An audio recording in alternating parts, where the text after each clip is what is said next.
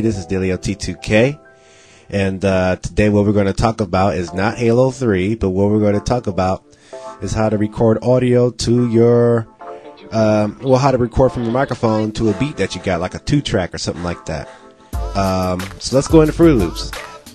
Okay, we are now in Fruity Loops. What I'm going to do is show you, again, how to record your microphone over like a mixtape beat or something like that. The first thing you want to do is go to Options, click Add One, and then Audio Clip.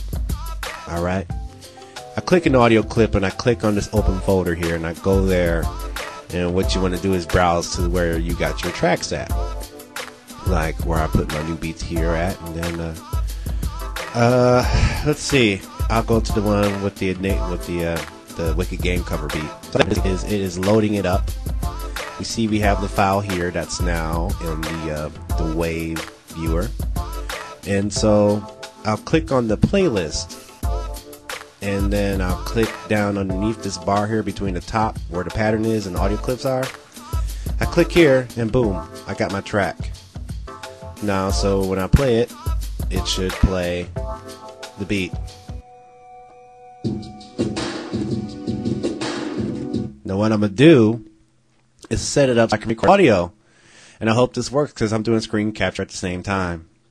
Yeah, 1, 1, 2. Now we see that I am recording audio right here. And I didn't even tell you how I did that. Let me tell you how I did that. Let's start over again with that. Okay, I'll open up the mixer. Alright, the mixer, which is this one right here, and I got this window here. And what I did is I went to send one here. I like to use that one. I mean, you can use whatever one. And then here is the end options right here. Now this is where you got to have your sound card set up right. If you don't have it set up right, then it won't work. But you have to have a sound card with audio inputs. And when your audio inputs are set up, you get these options here. Okay?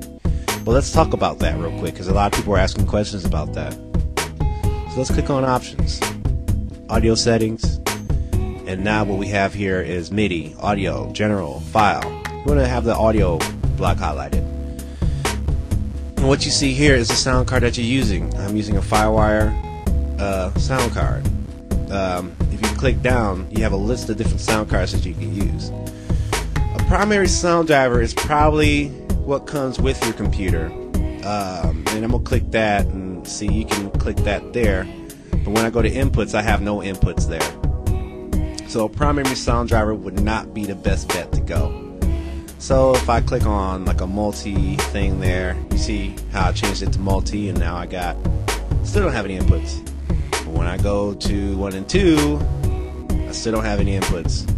Well, let's try ASIO. I now have inputs. So I think that might be one of the things there that helps you really get this to work. If you don't have an ASIO, or if you don't use ASIO for all or something like that, you won't have any inputs like this. So now I'm going to click on my microphone input, which is the Firewire input analog N1. And now what you see is audio being made on there.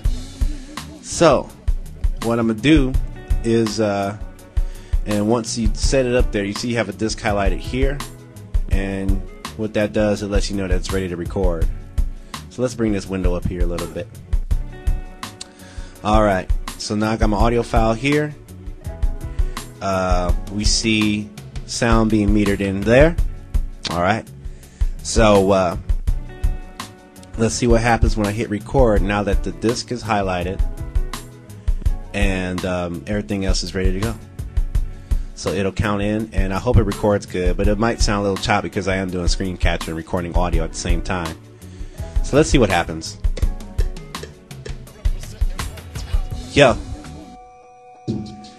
1, 2, 1, 2, 1, 2, 1, 2. Freestyling on the microphone. Hey, hey, hey. Tutorials on Fruity Loops. We busting flows. We doing our things. We making dough. We just sitting here freestyling, and I'm writing these flows. I ain't got no afro, but I got a lot of dough, and I am a gentleman, so I don't be pimping hoes. Yo. Okay.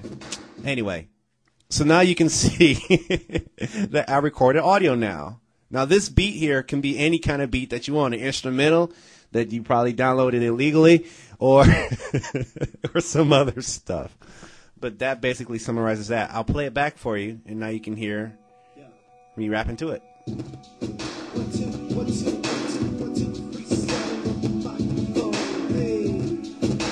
Okay, now it's not going to sound perfect, but that's how it works. And as far as that is basically how you record audio on top of a beat in Fruity Loops. How do you record yourself on top of a beat in Fruity Loops? All right.